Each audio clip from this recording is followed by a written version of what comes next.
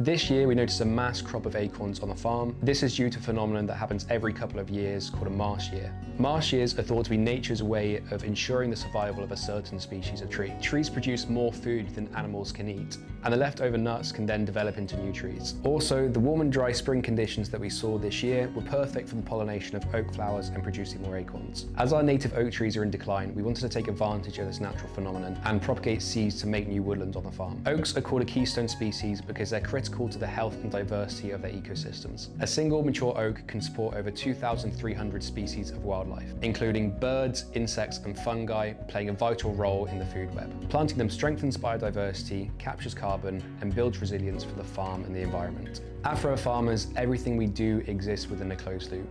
Planting oaks is just another step in that mission, making sure the farm gives back more than it takes at every opportunity, whilst also securing a healthier and more sustainable landscape for the future. So we've collected over 1,000 acorns from around the farm, and then we're going to plant them until they reach about 60 centimetres. And then we'll go around the farm planting them in hedgerows, new avenues of trees, and as new woodland.